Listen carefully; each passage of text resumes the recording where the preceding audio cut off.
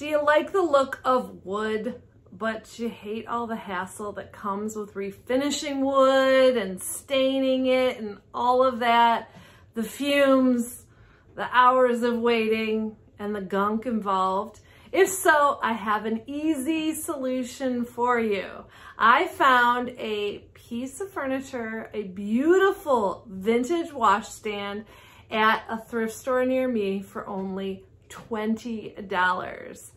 Best part was, it was raw wood. Someone had already started to work on it and stripped the entire piece, and for whatever reason they stopped. So it was ready for me to fix it up and make it beautiful again. Let's take a look at what I did and how easy it was. And I don't know if you can see my breath, but it's Michigan, it's December, there's no snow.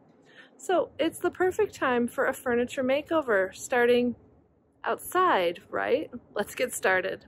First step is to glove up. Don't laugh, these are the gloves I had. On the back of the piece of furniture, there also is a name, I assume of the buyer, and an old vintage tag from Pentwater, Michigan. The next step is to remove all of the screws and the hardware. For this project, I hope to replace the new screws with older ones. I always keep everything I find, and I'm putting everything into a Ziploc bag so I don't lose it. The hardware too. I have to show you how this hardware was attached. I don't think it's original to the piece, but they use the washer technique. I often use this if the screws don't fit. Multiple washers so that it holds tight. Each screw had 3 washers holding it in place. It might surprise you that I'm not going to paint this piece. I actually like the look of wood, and this piece is a beautiful one. First step is to sand. I'm using 220 grit sandpaper and my DeWalt orbital sander. Are you enjoying this video? If so, take a second to click the like button and subscribe. Also, if you click the bell, you'll be notified every time I upload a new video.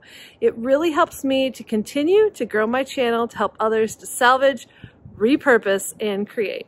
Once everything was sanded, it was time to bring the piece indoors for the next step. For this project, I'm going to be using Sweet Pickins oil wax to stain and protect the piece.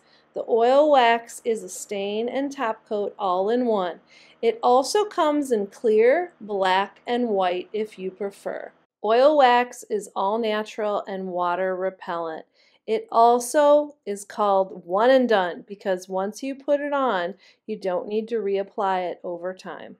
If you would like to purchase the oil wax or any of the paint and products you've seen me use, you can go to my website at shoptheturnedleg.com.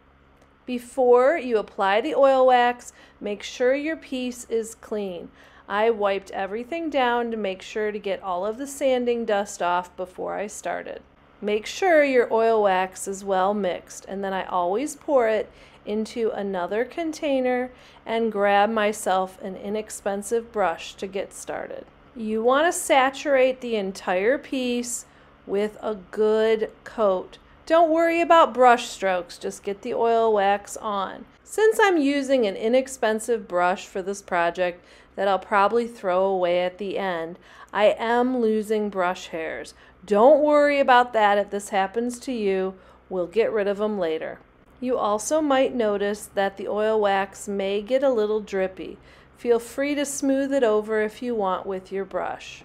Since you're going to leave the oil wax on for 15 to 20 minutes, I recommend doing this piece in small segments and also have a timer. You can work on one area while the other area is setting. Just don't leave the oil wax on longer than 15 to 20 minutes. When the time is up, you want to grab yourself a rag and wipe back all of the excess oil wax, and you will reveal the beautiful color of the wood underneath. Then grab a clean cloth and go over it one last time to get all the residue.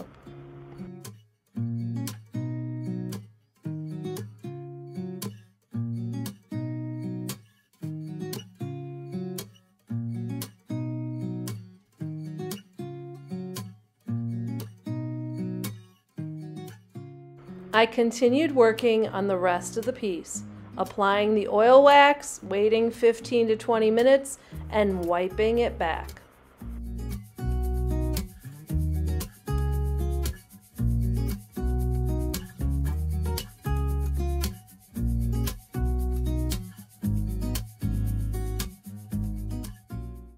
When you're wiping back the oil wax, it's important to really make sure you get it all. If this were to dry, it would get all clumpy and would have to be sanded off entirely. So make sure to double check, look underneath, and get all the sections wiped clean. And after the first coat of oil wax, this is how it looks. It looked a little light to me. I thought I could use another coat. With oil wax, it's best to wait 12 hours before the next coat. For me, that means the next day. The second coat is exactly the same process. Shake your oil wax well, pour it out, brush it on in small segments, and let it sit for 15 to 20 minutes before you wipe it clean. It's that easy. Don't forget to use the second clean cloth to wipe and make sure you get all of the residue. You can apply more coats if you need, but 2 is usually fine. The next step is let it sit for 12 hours. If you want more of a shine, you can also buff your piece and then put on the hardware and you are done. Hope you're considering adding oil wax to your arsenal for refinishing wood. It is such an easy product to use. And remember, if you don't want to stain the wood a color, if you want to keep it natural, oil wax also comes in clear and you apply it the same way. Let's take a look at the Makeover on the $20 wash stand.